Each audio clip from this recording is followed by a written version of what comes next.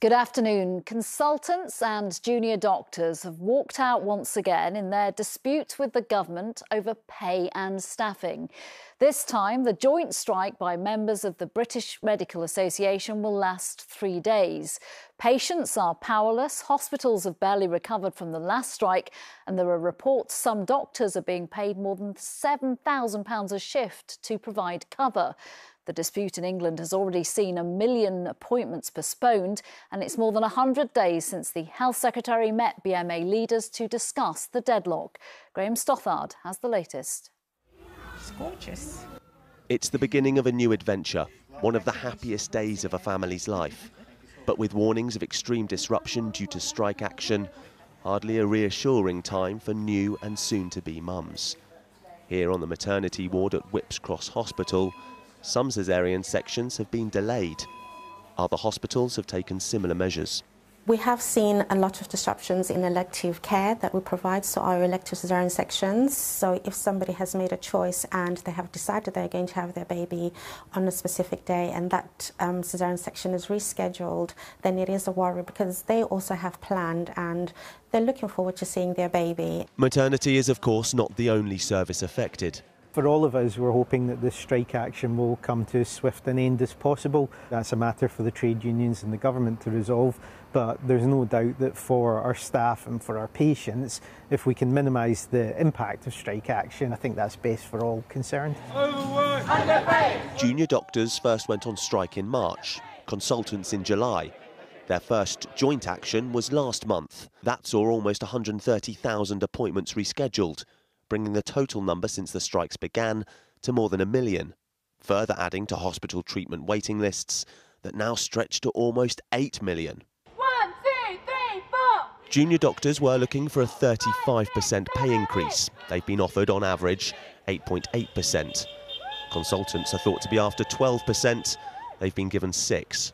Both say their demands for more are to make up for years of below-inflation pay rises. We're facing a huge erosion in our pay, and without restoring this pay, what's going to happen is more and more doctors will leave this country. They'll go to other places like Australia, Canada, New Zealand, where they're being fairly remunerated, and what that will mean is the waiting list here will just continue rising and rising, and patients will receive poorer care as a result.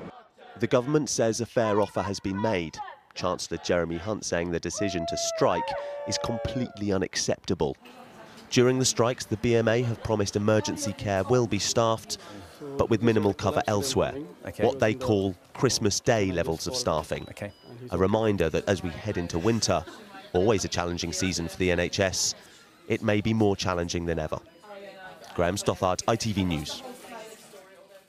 Let's join our health correspondent Martin Stew, who is at the Royal Berkshire Hospital in Reading. Martin, how has it been there so far today?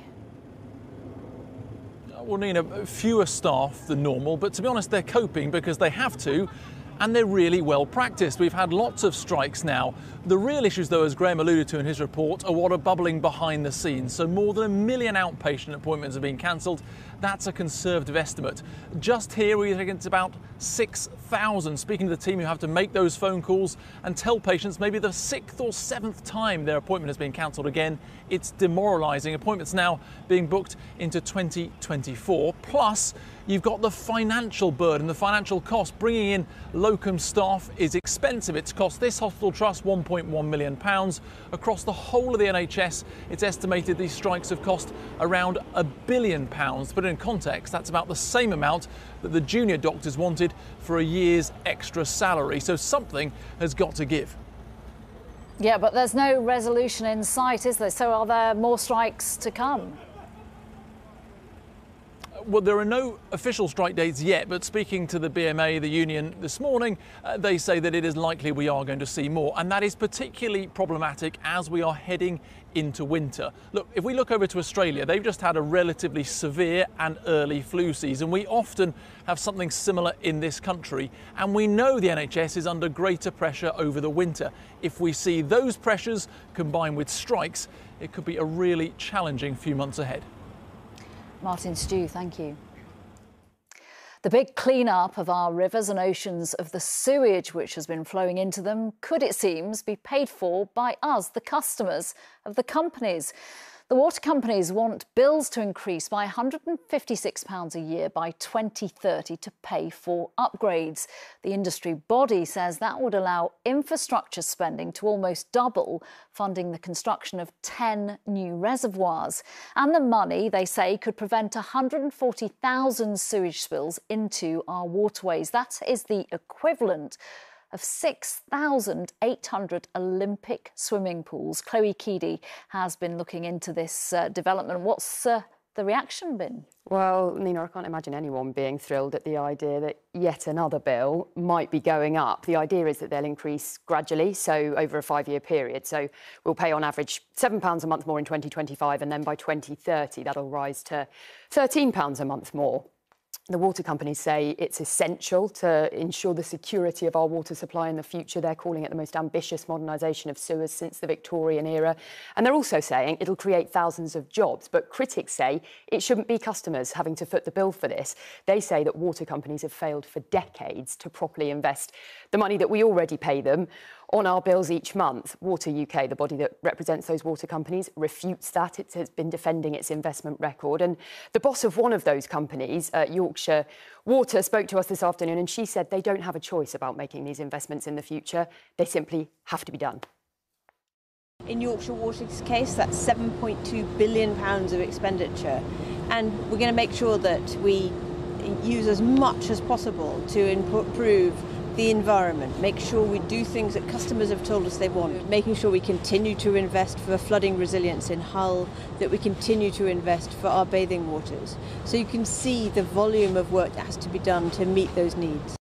The final decision will come from the watchdog Ofwat. Yeah, that's correct. It now has to scrutinise those proposals and decide whether it thinks the increase is justified and whether it thinks that the increase will deliver significant improvements. But Ofwat itself has faced questions about its ability to effectively regulate the sector. So look, the Prime Minister was asked what he thought about all of this today. He said he'd be following the process closely, but that it is now up to Ofwat to ensure that it's not customers who are paying the price for poor performance. Chloe Keedy, thank you. The football fan who mocked the death of a young supporter at a game has pleaded guilty to a public order offence and could face jail. The judge told Dale Houghton his behaviour was utterly deplorable after he taunted Sunderland fans with an image of Bradley Lowry, who was a mascot for the club before he died from a rare cancer in 2017. Houghton's actions caused anger and shock in the stadium and beyond and led to a surge in donations to the charity set up in Bradley's name. Houghton will be sentenced in November. Conservatives are in Manchester this week for what could be their final party conference before the next election. In the past few weeks, we've reported on infighting within the party over climate change and the high-speed rail link HS2. But today's row is about taxes to cut or not to cut. That is the issue, and not all Tories agree. So can the former Prime Minister Liz Truss persuade the current Chancellor to change his mind on not reducing taxes this year? That's what party members have been queuing up to hear. Our political correspondent Carl Dinnan was watching. The Chancellor visited a vast new arena being built in Manchester this morning. As he and the Prime Minister tried to rebuild support for the Conservatives, he had a couple of announcements: a £1,000 increase in the national living wage and a slightly vague promise to get tough on benefits claimants who don't look for work. But he also said this was not the right time for tax cuts. If we had tax cuts now, it would be inflationary, and the biggest way that we can help ordinary families is to bring down the rate of inflation. If we halve inflation, that's a 5p boost to people's incomes compared to if we didn't do that. So that has to be our focus. Many Tories would like tax cuts, but one Tory in particular was leading the call today. Yes, she's back. Are you just here to cause trouble? And she is still a big draw. Conservative members queuing up all the way through the conference hotel to hear her speak. 12 months after reversing a tax cut in the middle of a Tory conference, Liz Truss is here calling for a new tax cut. We need businesses to be able to expand, to grow, to create new jobs, to create new ideas. That's why I'm calling upon the Chancellor at the autumn statement to put corporation tax back down to 19%. And frankly, if we can get it lower, the better. But even her closest ally in government wasn't prepared to back that call publicly. Would you like to see tax cuts anytime soon, or would they be inflationary, as the Chancellor says? It's a matter for the Chancellor. And not everyone is pleased to see her. Should Liz Truss have stayed at home? Yes. Why? I think she was a poor leader of the party. United parties win election. Get on board or get out. I think she's come here to say something. I think people should listen. The Chancellor will make his speech here this afternoon, but it's already clear he won't be taking the advice of his old boss. Carl Dinnan, ITV News, Manchester. Just one of the other big issues for the Conservatives is the future of the high-speed rail link, HS2. Could the new line really stop at Birmingham? Our political editor, Robert Peston, is at the conference and has been trying to find out. Robert, what have you found out? So look, I've got some important breaking news in just the last hour. I've been told by a very, shall we say, well-connected, informed source that the Prime Minister has now taken the decision to shelve the leg that goes from Birmingham to Manchester. He's received a proposal from the Treasury deeply alarmed by the cost overruns on HS2, as I think you're aware. The cost was originally, or the budget was originally set at a little bit less than 40 billion. It's now soared to well over 100 billion. The Treasury not convinced that they can be brought under control. It has given a recommendation to Downing Street about what the savings from cancelling the Birmingham to Manchester link can be spent on. They run to many, many billions, and that the package that they've presented to the Chancellor is for much better east to west rail links within the north of England and much more money spent on other road and transport schemes within the north of England. So, as I said, the Prime Minister has been considering this, and I have been told he has now made the decision to shelve, and many people will just see that as a sort of euphemism for cancel, scrap that leg from Birmingham to Manchester. I've been speaking here to politicians with a huge stake in HS2. Saw Andy Street, the Mayor of the West Midlands, Birmingham, both today and yesterday, deeply troubled by the cancellation of that leg. The Prime Minister's view, however, is that this is one of his long-term decisions, that although this will upset some very powerful people, may even upset some international investors, he thinks he can make the case for why this is the kind of sensible reallocation of money at a time when funds are scarce. OK, Robert Peston, thank you very much. And we will, of course, get much more reaction to that breaking story on HS2 there as the day goes on. Still ahead this lunchtime, checking out the boss of John Lewis calls it a day, and welcome to New York. The star who does have the Midas touch, American football's newest cheerleader.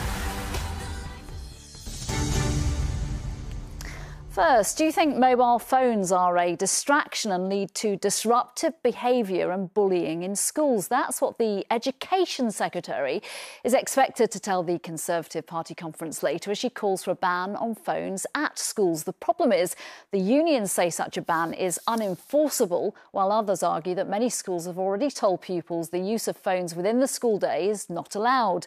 This lunchtime, Downing Street said the government could eventually make a ban the law. Our political correspondent Harry Horton is at a school in Oldham this lunchtime. Harry, too little, too late. What's the reaction to this where you are?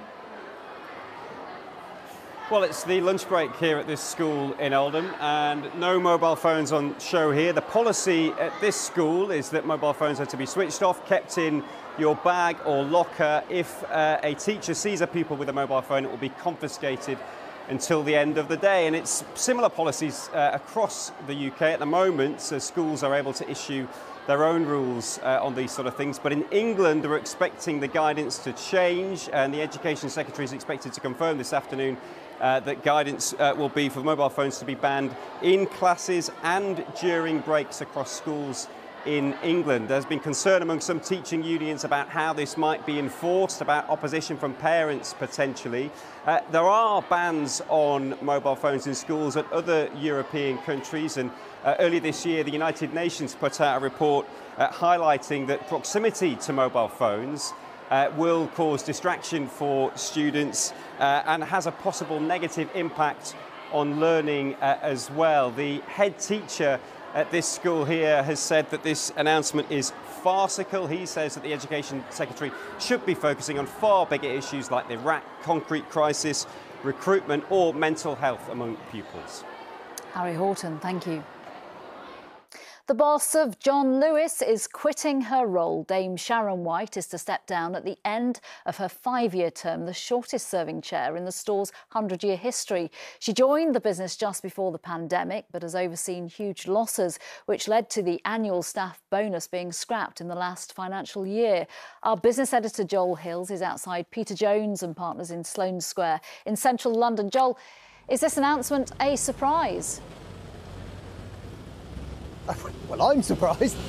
3 weeks ago, I was in the store behind me interviewing Sharon White when the partnership reported its half-year results. The business made a loss, and Sharon White was saying then that it would probably take until 2027 at the very earliest before we saw a sustainable revival of the company's fortunes. But she was signalling at the time that she and the rest of the leadership team intended to be around to see the job through. So I think, on the face of it, looks as if things have changed. Now, in the email that was sent to staff at the partnership this morning, remember it's employee-owned, this is being presented as an orderly, inevitable transition, a changing of the guard. It was pointed out that she always agreed to a 5-year term in February 2020. She's going to see that term all the way through. She retains the confidence of the board, and it was her decision to stand down eventually. But there is a but. The turnaround is very clearly not complete.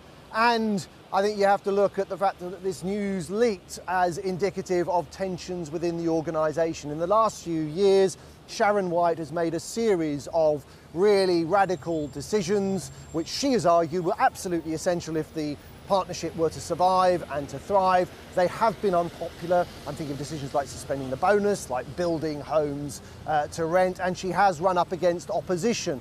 One idea she was considering of selling a minority stake in the partnership ended up being shelved because she ran into resistance. And I've learned that earlier this summer, the partnership board, who she resigned to today, in effect, voted down a plan to sell the partnership's Leckford estate in Hampshire in a hope of raising almost £100 million. What we don't know, of course, is how much this resistance contributed to her decision. Joel Hills, thank you.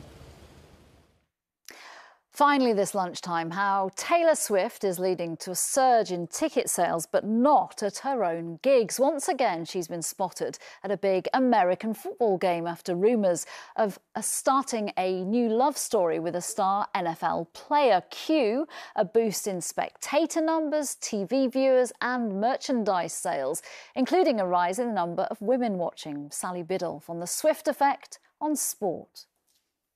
Sunday Night Football. Taylor is in the house. Hi, Swifties. We'll be with you all night. As celebrity rumours go, it doesn't get much bigger than this. A 2-time Super Bowl champion dating the biggest pop star on the planet. Taylor Swift now spotted at 2 games to watch her reported new boyfriend, the Kansas City Chiefs tight end Travis Kelce. A cheeky grin from him on his podcast, all but confirming they're a couple. Shout out to Taylor for coming through and see me rock the stage. Last night, it was New Jersey's MetLife Stadium where Taylor was seen drinking and cheering from the stands, with her arm around Travis's mum. Donna Kelce's living the best life of all. Taylor fans are, well, fanatical and are now diving headlong into football in their thousands. I'm an even bigger football fan now because of Taylor Swift. I think it's crazy. I mean, I think it's great, you know, but I do think it's nuts that how all of a sudden everything's skyrocketing because of Swift. And that Swift effect is spreading. Ticket sales surged for last night's game, and Kelce picked up 900,000 more Instagram followers last week, while sales of his player's jersey increased by 400%. But football, it seems, is the biggest winner. It's a great opportunity for the NFL to bring in not only a new demographic of younger women who may have felt excluded from the game before, and also a new psychographic of people who are just looking for fun and entertainment. Taylor is no stranger to NFL stadiums, performing in 20 of them this year on her sellout tour. But even as a spectator, she's still the headline act. Sally Biddulph, ITV News. That's it this lunchtime. Mary's here with the latest on the evening news at 6:30. From everyone here for now, bye-bye.